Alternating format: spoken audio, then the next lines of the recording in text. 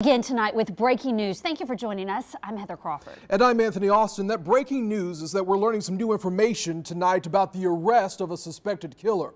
Marvin Williams is accused of murdering a 61-year-old woman who was inside her home in Moncrief on Monday. And First Coast News anchor Jeannie Blaylock joins us now live with the latest. Jeannie?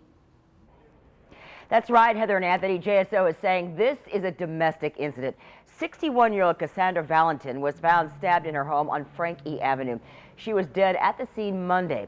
JSO then put out a warrant for the arrest of her boyfriend, 46-year-old Marvin Williams. JSO got a tip that Williams was working construction today at Baptist South Hospital. They say Williams was arrested after he tried to run away. He was caught in the Marriott parking lot. For more on this story, you can go to firstcoastnews.com. Back to you, Anthony.